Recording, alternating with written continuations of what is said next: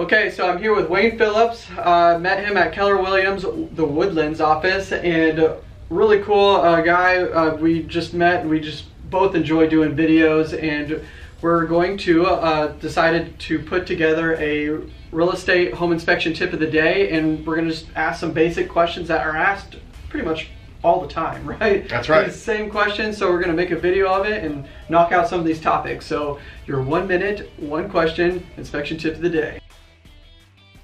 And that is, Chris, you know, I've worked with a lot of buyers and different inspectors over the years, but I'm curious to find from your perspective, what would you find is the most common home inspection issue that comes up? Oh man, that is a really great question. And that most common problem that shows up on every single inspection report is roof and HVAC. You know, so if you get those in your inspection report, I wouldn't be alarmed, because HVAC, random fact, I don't know if you know this one, but the best place to run your HVAC business, the #1 place in the world, is in Houston. Houston, Texas. Yeah, Houston, Texas. So, you know, there's a lot of HVAC companies. They're really busy. They really work. It's just hot, humid, and our AC service systems always need to be serviced at least once a year. And how many people do that? You know, you should do it twice a year. Twice a year. I usually tell my clients, you want to have it serviced in the spring. Do your summer check to make sure your air conditioning is ready to go for the hot and humid summers, and then you check it again in the fall to make sure the heating system is safe and ready to go for the month or two that you use your heating system when it gets chilly around here. Right. Yeah. So so twice a year, once to twice a year, and then the roof, we need a maintenance at every 4 to 5 years, and so we have to reseal it, replace the damaged shingles that are there, and no one does that either. So right. Yeah, so that shows up in every single inspection report. That's a great question. This is actually a real hot topic in the home inspection world. Is, you know, one of the hardest problems is relaying our message to the client. And you've had, you know, a lot of different home inspectors in there. What is the best way that we can relay our information in the inspection report to the client? Yeah. Excellent question, and I would tell you there is no one answer to that question, because in my experience, I've worked with different buyers and sellers that have different levels of experience. So it is important to properly communicate the results of an inspection based on how the client is hearing that information. So in other words, there's a difference between a first-time home buyer and somebody who's bought multiple homes, who understands the process, who has read inspection reports. So, you know, I've had situations where, you know, an inspection could derail a contract, and nobody wants that. We want both buyer and seller to be satisfied with the process, that we have a good home inspection, and that any concerns and any items that need to be addressed are addressed properly, and it's fair for both sides. So, you know, that is a really good point, and that's why in our routine at the very beginning of the inspection, we always like to just talk to the client. We describe our home inspection process, and so that is the part of building a relationship with the client to understand their tolerances. So we always ask, what are their major concerns? And I think that's where the relationship develops, where you start to understand the client's tolerances and levels of the inspection. So basically the tip today is, whether you're a realtor or a home inspector, communication is important. You have to understand your client's needs and address those needs appropriately. I agree, yeah. So it's different every time. That's right. All right, great question. Is it the seller's responsibility to fix everything on an inspection report? All right, that is a fantastic question, and actually the seller is not required to fix anything at all.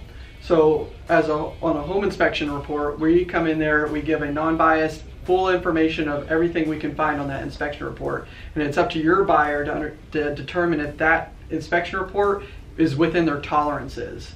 So they're not required to fix anything, so they can try to negotiate stuff, but if the seller doesn't want to do it, they have to determine if they want to buy the property or not, if the seller doesn't want to fix anything. Right. Yeah, so again, it kind of comes down like to one of our other tips, and that was communication. So right. You got to understand the tolerances and properly communicate that.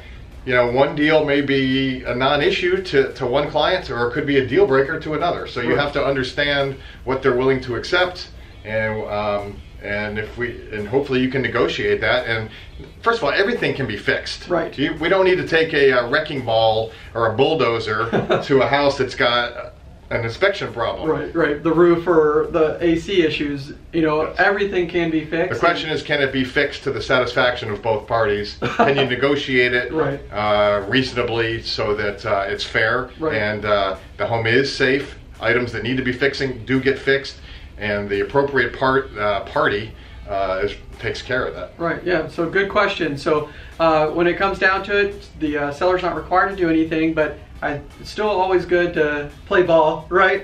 Yes. and take some action there. And whenever you're trying to choose an inspector, do you like an inspector that is over the top picky or picky on their inspections and call out everything, or do you like an inspector that just hits the major items?